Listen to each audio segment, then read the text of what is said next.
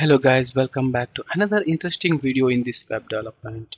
In this video we are going to clone Apple iPhone's calculator. As you can see here, we have a similar look of that calculator and we have a functionality for this one as well.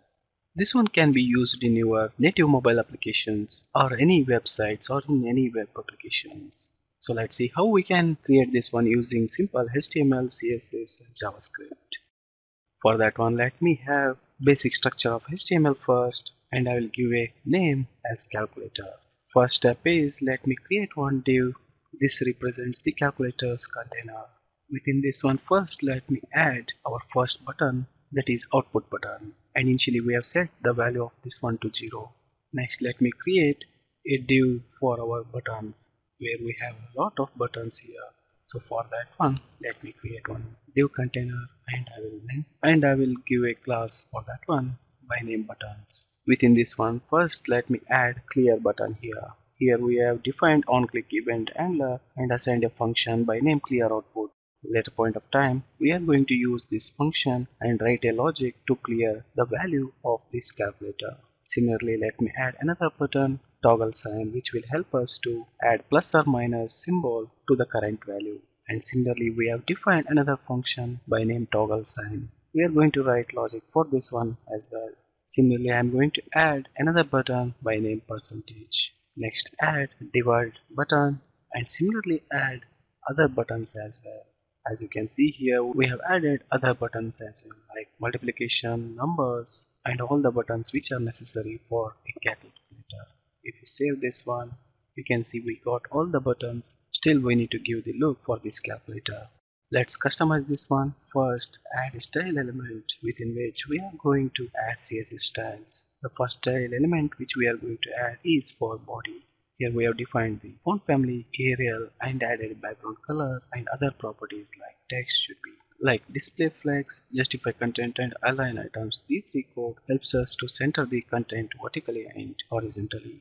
This will set the body height to cover the entire viewport and margin 0 removes if there is any default margin. Next we'll add some properties for this calculator. For that one let me add class calculator. We are going to set the background color of this calculator to black and set a border radius of 10 pixels which gives us the round corners to the calculator and added a box shadow a bit, then a padding of 20 pixels which adds space inside the calculator. Then this piece of code aligns the text inside the calculator to the right and we have set up the width of this calculator to 350 pixels. And as these are buttons, when we click on buttons, the numbers can be selected. So we are preventing that one by using user select none. Now you can observe background color is applied to this calculator. Next start customizing the individual elements. First we are going to customize this output. For that one let me add a class. Here we are going to define font size of 64 pixels and the content color to white and we are going to add some margin at the bottom. Next let's add some properties to the buttons. We are going to add a property by name display grid which will set the display property a grid layout and this will define a grid with 4 equal width columns. Then between those grids we are adding 10 pixel gap. Next we are going to add classes for these buttons. For that one let me add a CSS properties. First we are setting the font size to 32 pixels. Then we are adding some padding inside the buttons. Then we are removing the border by using border none. And we are adding some border radius here so that these buttons looks in circular format. And current cursor you can observe it's not of cursor type, that is the default type which we have now. We have changed that one by using cursor pointer. Then sets the color of these buttons to white by using color CSS property. Then we have added smooth transition effect for background color and text color changes. Now you can see buttons are appearing round in shape.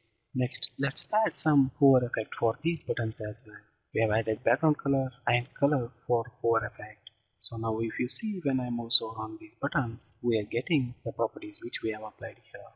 Next let's define properties for some special buttons here like equal and other buttons. As you can see here for into, minus, plus and equals we have defined that one. For these buttons, we are going to add some on hover color as well. So it will be the similar color but with a bit difference. So when we mouse over on that one, we are going to change the color of the text and the background here now. And usually this 0 button will have double spacing than these individual buttons. So for that one, we have defined a class here by name rectangular button. For that one, we'll add some properties. We'll change the border radius of this one to 35 pixels so that it will look a bit different than other buttons. And we have defined another property for this 0 button, that is double wide button, so that by using this property we are providing two spans of space to this button, and the text within this one we are aligning it to left. Now you can observe this button occupies two space. And for this equal button, we are going to add a style of grid column one span, which will occupy one column space. Next, for these buttons, clear toggle sign and percentage, we are going to define the properties. For this, we are going to add some background color and text color. Next, for this divide button, which we have defined, let's add some property, add the background color to orange. And the final thing in the CSS we are going to do is we need to update the color of these buttons. For that one, let me add a CSS property by background color to button.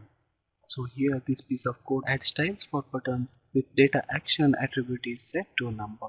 Now you can see we got the similar look and feel of Apple iPhone's calculator, but it is not yet functional. For that one, we are going to use JavaScript. To add JavaScript, scroll down, and after these divisions before the body, let me add script tag. First, let me add a variable here by name output value with a value which is set to 0. This variable will store the current input and output of this calculator. Then we are going to define a function by name update output. This update output function is defined to update the content of the element with ID output. That is nothing but the final output which we are going to show it here. That is a calculator output. Next, we are going to define another function by name append to output. This append to output function takes a value as an argument and appends it to output value. Here it checks whether the output value is currently 0 and if the value is not a decimal point. If so, it replaces 0 with a new value. Otherwise, it depends on the value of the existing output value. So this value which we are going to get it here, we are using that one in the output value which we are defining. So we are going to call that function on each update of these values. Then we are going to define a function clear output. This function will be called when we click on this AC button. It will clear the value of this calculator by using this output value is equals to 0. So whenever we are updating this value to 0, we are calling this update output function so that it will display 0 in the calculator's output. Then we are going to add another function by name calculate. This function attempts to evaluate the current output value as a mathematical expression using eval function. The evaluation is successful, it converts the result to a string and updates it to output value. If there is an error during this evaluation, it sets this output value to error. Finally, we are going to set another function that is toggle sign. This toggle sign function is responsible for changing the sign of the number which is displayed on the calculator. It checks if output value is not 0, it multiplies the numeric value by -1, which we have defined here using the logical expression. It then converts to a string and updates it in the output by using the same method. These all functions we have called to the respective buttons here by using these on-click event handlers. That's it. Now if we save this file and refresh the browser, you can see we have a functional calculator with similar look of iPhone's calculator.